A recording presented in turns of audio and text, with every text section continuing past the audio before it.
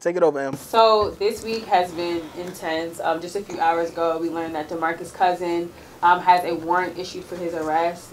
So he has a warrant for a Class A misdemeanor.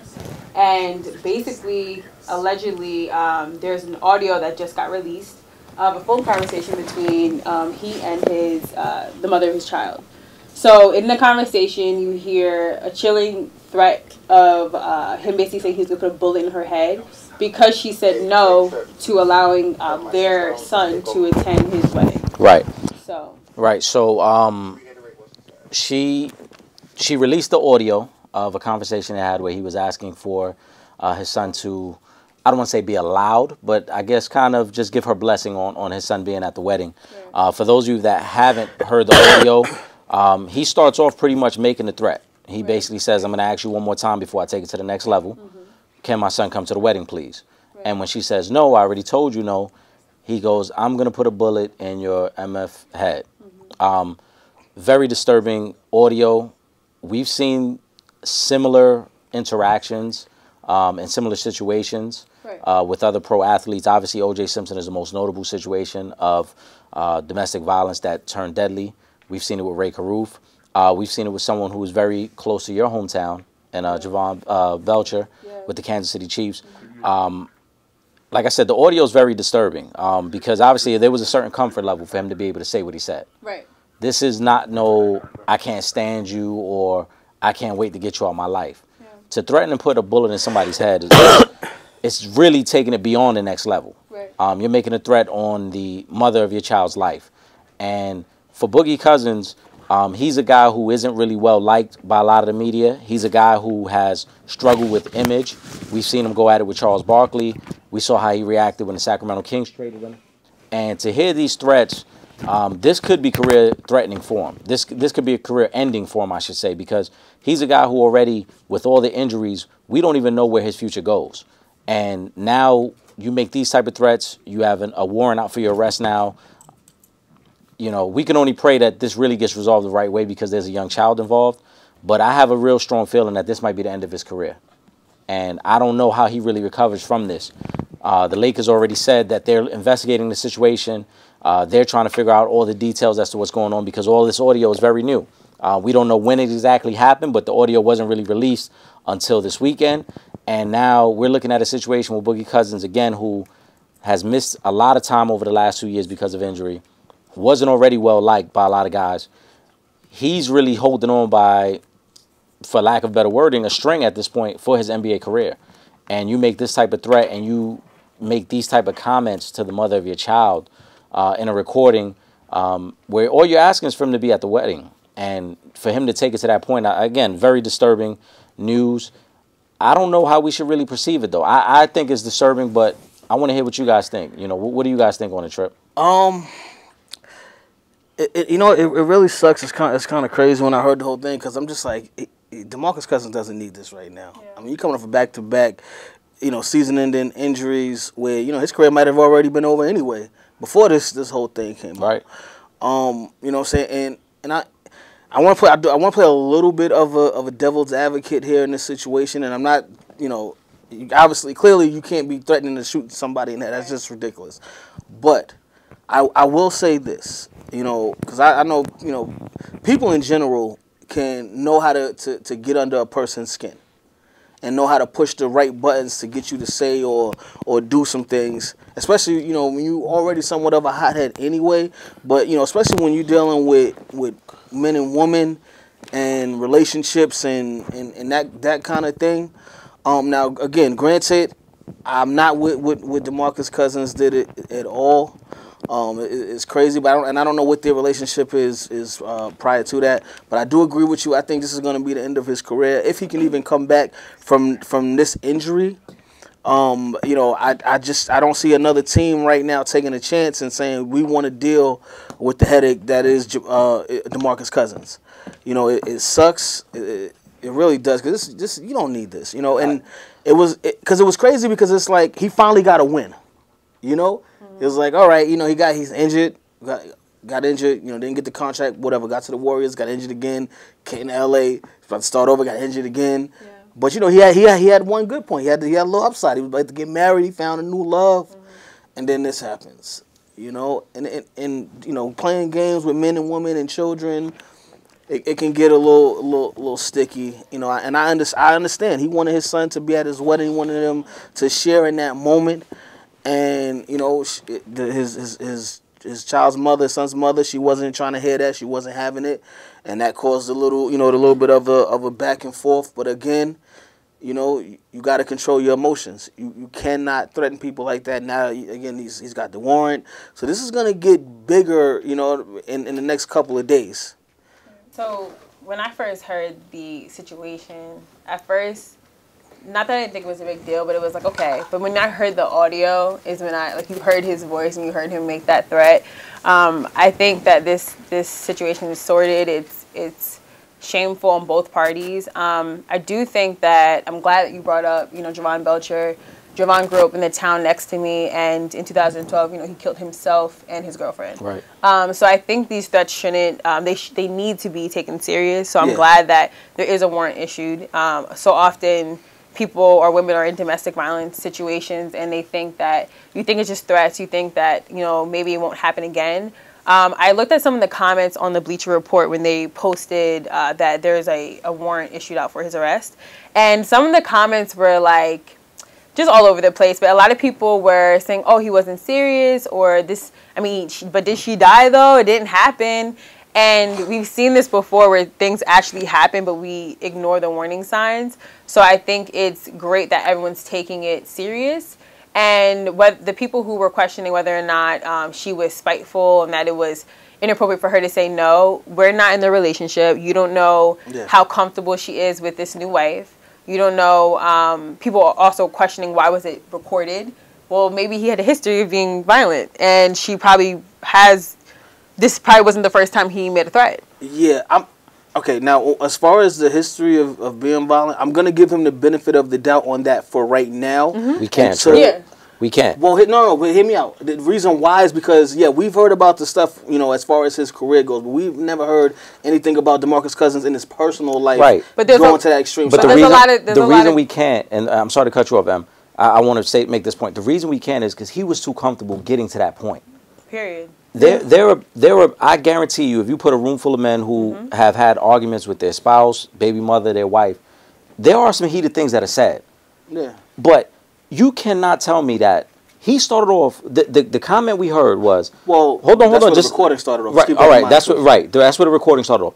He said, "I'm going to ask you one more time before I take it to the next level." Right. Yeah. And then his immediate next level was, "I'm going to put a bullet in your head." And it wasn't, "I'm cutting you off. Yeah. That'll be the last time you get a dollar from me. Yeah. I'm going to put a bullet in your head." Yeah, now, he took it to the extreme. Now, again, I don't want to pretend that I know what goes on in a relationship, because I don't.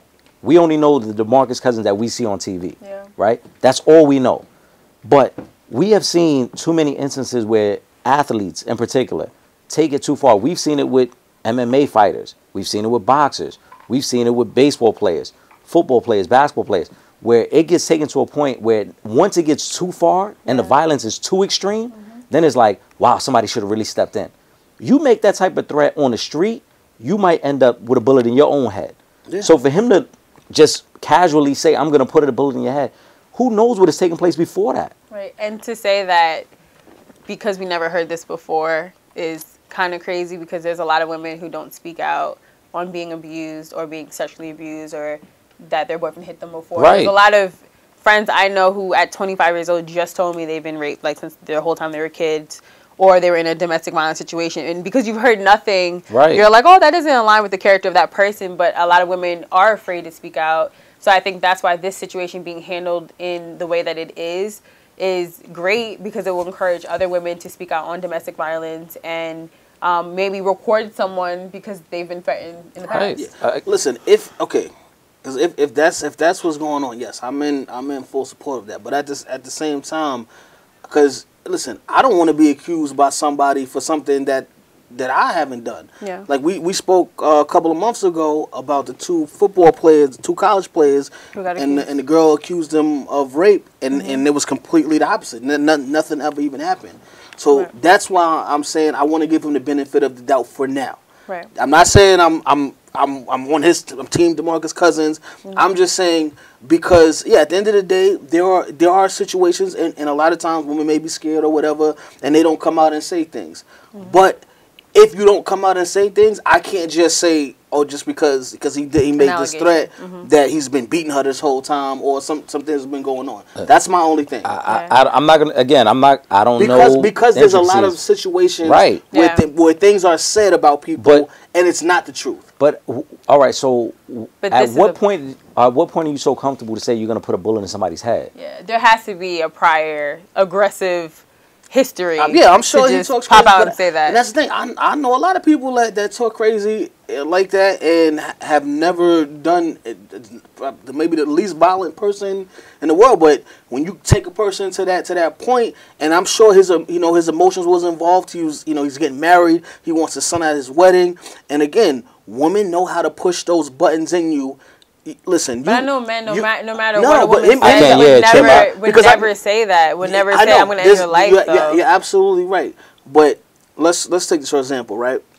You with a woman, everything is good, and she like, oh, man, this is the best man ever. Everything is good. The sex is great. He loves me. But as soon as y'all break up, oh, your sex game is weak. You the worst thing ever. Those are two different. We don't know what the conversation could have happened. Right, but Trip, we can't compare. Those are two completely different situations. But what I'm saying is people can take you there. Right, but somebody slandering your name and then you making a threat are two different things. Yeah, of course. He made the threat. Of course. I'm not talking about that. Of course, anybody can slander your name. To say he has a history because of the fact that we have never heard anything about it, I'm not going to just throw that on him. That's what I'm saying. But anybody can slander your name. Yeah. A hater in the street can say anything about any one of us up here. Just to try to get somebody else to dislike you. And someone that knows you personally can make it even more believable. You making a threat on somebody's life? Yeah, it's different. A direct threat. Right. Like, he's wrong. He not only is he wrong, I'm really interested in knowing more about this situation and how he handles the relationship with his son's mother. That's the mother of your child. Yeah. No matter how you feel, if you know she can push your buttons to that point, then somebody else should be on the phone with her making sure that your son can get to the wedding. Period, yeah. You shouldn't be the one in direct contact with her.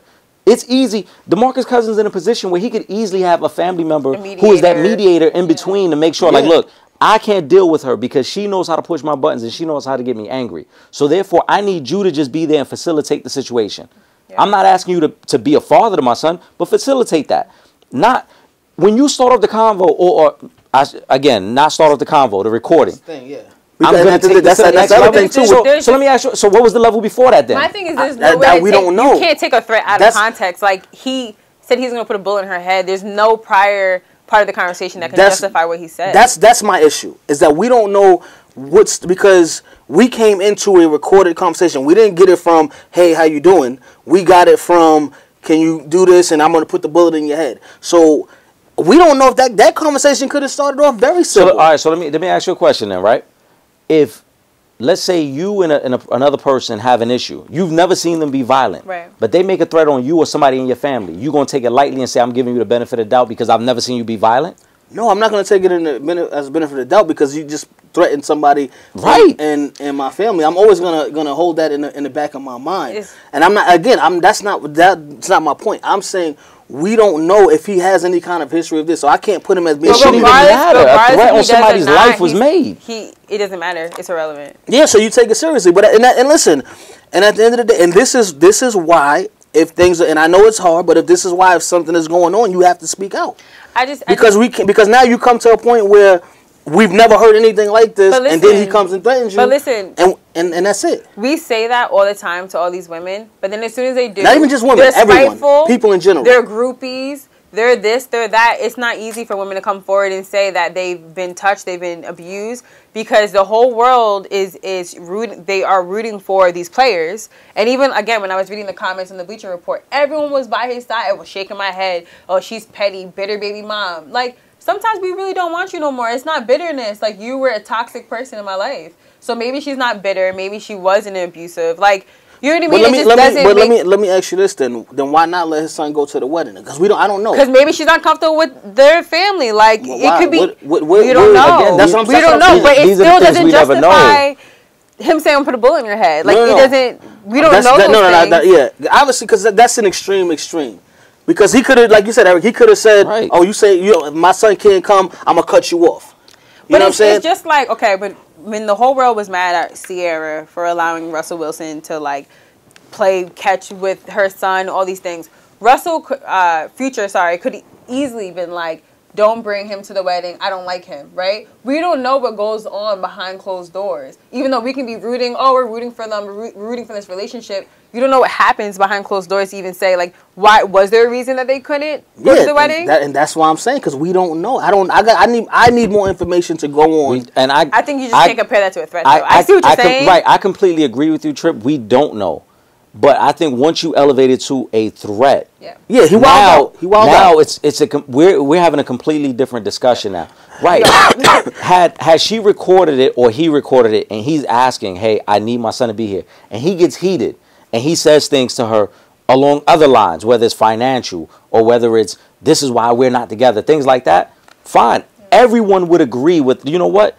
She is a bitter baby mother. Yeah. She is someone who's spiteful now because they're not together, and she is upset that he's marrying another woman. Yeah. But I just would like to hear the whole conversation. But the moment you throw the threat in, it almost confirms anything she says about you now. Yeah.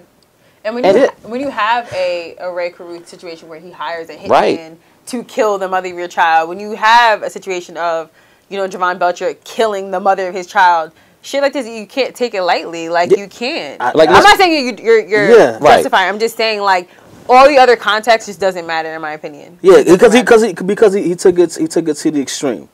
Right. And I think that's where that's where all of this makes you question who he is as a man and what's really going on. As we all started out, none of us know DeMarcus Cousins. Yeah. We don't know. He may just be a guy on the court who portrays the bully role. And off the court, he could be a big teddy bear. Yeah. We don't know. No, let me. And this situation may be the one instance where he's portrayed wrongly. Yeah. But you cannot make that type of threat and then think that it's just going to get wiped away like nothing ever happened. Let me ask you this, though. Would you feel differently if the beginning part of that phone conversation came out and she was on some, oh, all right, I'm going to get my cousins and them to whip your ass? Yeah. Now would you absolutely. If she made a threat, is it okay for him to still take it there? No. What I'm saying is, if she made a threat and then he responded in anger, my cousins will whoop your ass and put a bullet. Hold on. Anyway, if she made a threat and then he responded to that threat in anger, that's different. We heard him say, "I'm gonna ask you one more time, and then I'm gonna take it to the next level." Because that's what she wanted you to hear. Because that was recorded on the phone. Because we don't know. It's not a matter of what she wanted you to hear. Because this is him speaking freely, thinking no one's listening. Right. Yeah, and this is her recording secretly But Trip, then this leads back to my point again of he was so freely saying this. Yeah. So what else has taken place before? Right. Yeah, I can't say it. I'm gonna say it like this, and I'm sorry to cut you off, Em. If somebody were to make a threat to me, I'm gonna respond according to that threat. He started off calmly saying, I'm gonna ask you one more time before I take it to the next level. So what level were we already on that you feel like I could just make this threat now? Right. Where were we at already? That's the next level for him, I guess. Listen, I can't. So we're gonna try to pretend that maybe he's never been verbally or physically abusive, and the next level is immediately shooting you in the head. Which is why she probably made herself comfortable to record it. Have you ever been in a situation where I know you personally? For the most part, you're a very chill person. Now, there's never been a situation where somebody's gotten you out of character. No, it's happened. That's what that's my only thing is like I want to see everything first before I can condemn the whole situation. Because if something comes out later to where she initiated this thing and just so she could have this little recording and set this whole thing up, then we all going to look at this and be like, damn, that's kind of foul. Yeah, I know what he said was messed up, but she did kind of egg the situation on. I don't know. I'm not saying that's the case. But since we don't have the entire conversation and it's her who recorded it at a point where she chose to record it, I got to see everything, all the information first. Okay. After OJ's case, there was this book that came out from this. OJ was found not guilty because if the glove don't fit, but he also had a history of abusing her, so I digress. There was a but in the court of law, because brothers don't get that shake in the court of law, but in the court of law, he was found not guilty. That's a whole nother hour session we need to have to get into that. But there was a book written by this professor from American University that was called No Bruises, What We Don't Know About Domestic Violence Can Kill Us. And I think that it's just important for people to take even a threat that some may think is a small threat, even though pulling a bullet in someone's head isn't, is being taken serious. So I'm looking forward to see how the league responds to this. I know he already has a warrant issued. But, you know, I think as a culture, we always hop on the bandwagon of these, you know, athletes, of these people with influence. Yeah. And when I think about Jovan Belcher, when he, during that day when he actually was driving on his way to kill his girlfriend and him, he got pulled over for speeding. When he got pulled over, the cop, I think he was drinking. I don't want to say the wrong information, but he was doing something that was disorderly conduct, but because the officer recognized him as, oh, you're the Chiefs player, blah, blah, blah, you're having a bad day, you're driving a little too fast, he let him go. And who's to say that if that officer actually had taken him into prison that day or arrested him, or at least made him sit in the cell for a little bit, something to calm him down. Yeah, he could have cooled off. Maybe he could have cooled off, and maybe it would have been different. Shot Cassandra that day, you know what I mean, and then himself. So when I just think about the level of even privilege that a lot of these athletes have, that he, you know, got out of a speeding situation and then killed himself and his family, that what could have happened. And this is that same parallel in regards to a red flag. So yeah, no, I agree. I think the instances we talked about, OJ, there were signs there. Now, whether you feel he killed his wife or not, the signs were there. Right. Jovan Belcher. Jovan Belcher might be the scariest because she had never reported anything. She had never talked about anything. So for it to happen in an instance like that, and her family left with all these questions as to, was she trying to tell us something? Was she trying to warn us? Ray Caruth is another situation. Even though he had never been physically violent towards his baby mother at the time, he hired a hitman to kill her. And there may have been discussions between them where she might have brushed it off for fear of being viewed as a bitter, you know, baby mom or a bitter ex-girlfriend. Because for people that don't know the Ray Caruth story, when she told Ray that she was pregnant, they were broken up. So there may have been a history there, and she was scared that I don't want to be portrayed this way because we're not together anymore. I just want to have my baby and keep it moving. But for fear of public persecution, and I don't want to be looked at this way, and I don't want to be stereotyped, I'm just going to keep it to myself. He had her murdered. And here we are 20 plus years later, their son was born with massive defects because of that attempted assassination. And now he's trying to get custody of his son. Like, what? So, you know, this is why, to me, Trip, I kind of understand where you're coming from, but I think in no way, shape, or form can we take that lightly.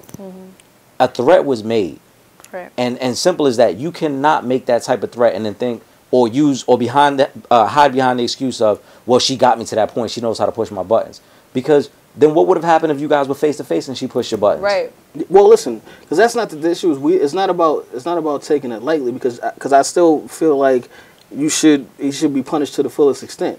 So if I just in the midst of that, I want to know the entire story, because he's whatever the case may be, there's a warrant for his arrest. That's it. He's going to be arrested. So now I want to know the rest of the story. I want to know what happened, because at the end of the day, because now after this happens, now his career is on the line. Oh, so I think it's done. Exactly. Yeah, I think it's done. Well, and that's why. So you do what you have to do. Yeah, he needs to be playing whatever. He should be arrested. Let's go through the system. Let's go through the entire process. But let's get to the root of the story too. At the same time. This is Deontay the Bronze Bomber Wilder, heavyweight champion of the world, and you're watching Real Fans Real Talk. Face facts, what up?